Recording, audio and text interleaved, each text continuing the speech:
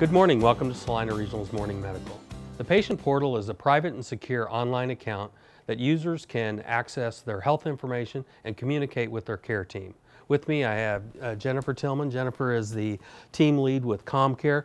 What all can users use the Patient Portal for at COMCARE? The patient portal can actually be used by the patients to verify their address, insurance information, and make any corrections as needed. Patients can also use the patient portal to email the doctor or their care team. And another thing that they can use it for is verify their medication list. And if they are someone who checks their blood pressure regularly, they can look and see what they have been running when they come in to see the provider.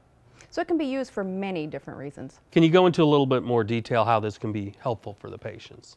Yes. In fact, anything that the patient would normally pick up the phone and call the provider and ask the nurse questions, they can do so through the patient portal. Normally the turnaround for the patient portal, if they have a question, is it within 24 hours.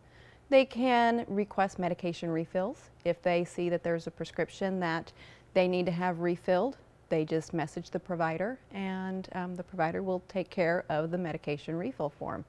If there are appointments that they know that they need to have, or they are needing, say, a mammogram, for instance, they can message the provider, and the provider can look at their chart and get an appointment scheduled for them.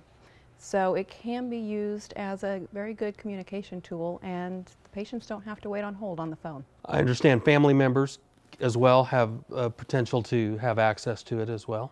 Correct. If you are a family, say, of 4, and you have minor children, the children can be set up for the patient portal as well.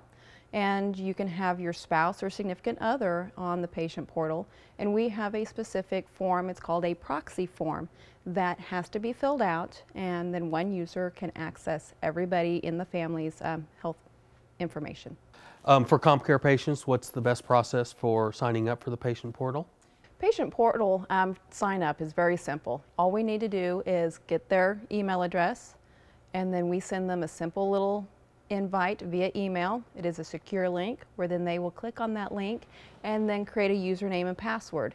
And we have cards that will give them quick, simple, easy steps on how to complete the sign-up process. Thank you for watching. For more information, please visit srhc.com, like us on Facebook, and follow us on Twitter.